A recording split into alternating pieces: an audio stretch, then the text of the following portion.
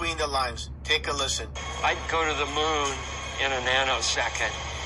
The problem is we don't have the technology to do that anymore. We used to, but we destroyed that technology, and it's a painful process to build it back again. But going to Mars... Oh, really? Yeah. Here we are at Norton Sales. They've been selling surplus stuff for NASA for over 45 years. If you look about, you see everything from engines to cones, every type of valve, every type of gauge, every fan. These are some famous tanks. A lot of people wonder what these are when they find them in the fields. These are tanks often used to keep the balloons charged. Remember, things aren't necessarily in orbit. There are things suspended from balloons, so a lot of your satellite programs are going to have extra tanks. There's a yard full of all this stuff. You can see vintage, collected stuff from all these years. I used to live in this neighborhood, so I know where this guy gets it. It was from Rocketdyne. That's where the famous Bill Casing worked. And he's the one that said that, you know, the stuff just doesn't work. One of the greatest, I mean, everything here has been picked through, but this is the surplus from NASA year after year. There's vacuum chambers, actual engines, actual motors. If you take a look at some of the gauging, this is out of craft. This is the lost technology that NASA talks about. They say it's a painful process to bring it back. On behalf of Flat Earth, I present to you the painful process of going to the moon that they've scrapped entirely since the 60s. In 50 years, this stuff's been sitting right here. And I've been dying to tell you all about it. You found it. All right. So we're in a place called Norton Sales. It's in North Hollywood, and they've been buying surplus for years. When I was a kid, I worked in the automotive business, and we bought shelving here because they had the scrap shelving. You got to imagine at the end of a project, Gemini, Apollo, or something, by government process, it shuts down fiscally, and it has to go to auction, and they sell the entire building, desks and everything. This is where it ended up, and they scrap certain things and they keep other things. Literally, people come here. If you ask them, they'll tell you that Elon Musk shops here today and that they're back engineering stuff. Absolutely. So looking forward to next time we come when you can see the Apollo rocket. There's a rocket that's on loan right now, a rocket engine, and it was from the command module. It was a spare from the command module of the Apollo program, and they say that that is the only rocket ever designed to be fired up at over 70 miles in height. That you know, we don't think rockets can even work in space, but they made one anyway, and it's here for us to look at. Well, now, Shelley, you've always wanted to go to space. Looking around here, I think we can make that happen for you. I'm here. I made it. I have arrived. This is one thing I can take off my bucket list. Wendell, can you get a close-up of some of this equipment? All right. I mean, there's no telling what this stuff does. Dan, can we use this for our documentary? Absolutely. You know, so there's no telling what we're seeing here, but this is some fascinating Well, that looks stuff. real scientific. Definitely. And if you look in this thing, this is obviously some form of vacuum chamber, and it's obviously probably for testing things in a vacuum. I don't know. This is, by the way, there's your vacuum of space. Right there.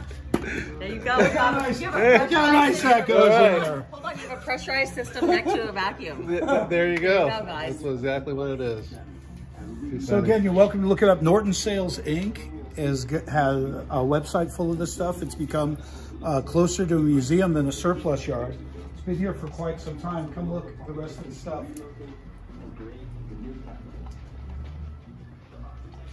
Again, you got components and complete facilities, lots of dials, lots of gauges. If you look up here, you can see complete engine assembly still.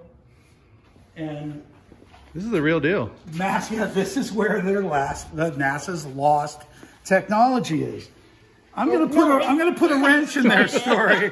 They said they destroyed that technology. They destroyed it, and we found how they put it back together. Here you'll see manifolds, one after another after another. It is my personal belief that Elon Musk comes here, buys this stuff to make it look like they're building rockets.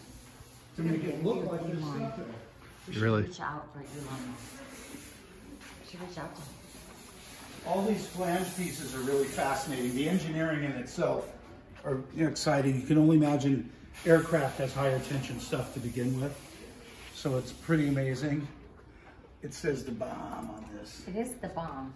The F-bomb right there, look. I'll see if there's anything else we can look at.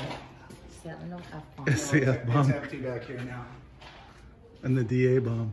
Maybe outside there's going to be some more stuff. They had vacuum chambers. I just dropped an F-bomb. Every shelf here was just gauges and dials and dials and gauges and nuts and bolts and specialty clips like you wouldn't imagine. Just clips and things, attachments, things that are designed to keep things attached. Here again, these are these tanks that you see left in fields. And people think they're alien in nature, and I don't think they are. Since there's a stack of them outside, they don't appear quite as alien as one might think. But imagine if you're going to suspend a balloon for weeks at a time, you might need some spare gas. And I think occasionally these drop out, and that's what we find. Well, Dan, you landed on a gold mine. Yeah, here, come back here. Again, we'd like to talk to good old Don Petit about that lost technology. We're here, this is some of the stuff that's still good that they pulled. It'll show us how Elon Musk can come here to buy something very similar to this. He said it would be rebuilt. They showed how we'd be able to rebuild the rubber and bring everything back up to spec. Why they're going backwards in technology, I have no idea. But this is some of the lost space program. There's our space program, folks. Sitting on the floor in North Hollywood. Right there. We found it, Dan. It's on the floor, North Hollywood, right here. Look at this cutaway on that, the spring assembly. Oh, yeah, huh? That's awesome. And then look at this cam assembly here. They got it here. They needed it for something. Oh, here's one of their satellites, Dan. There it is, right there. That one's probably been there and back. It's Satellite. Well, thank you, Don Petit, for not looking very hard. All right, thanks, Don. Thanks, Don.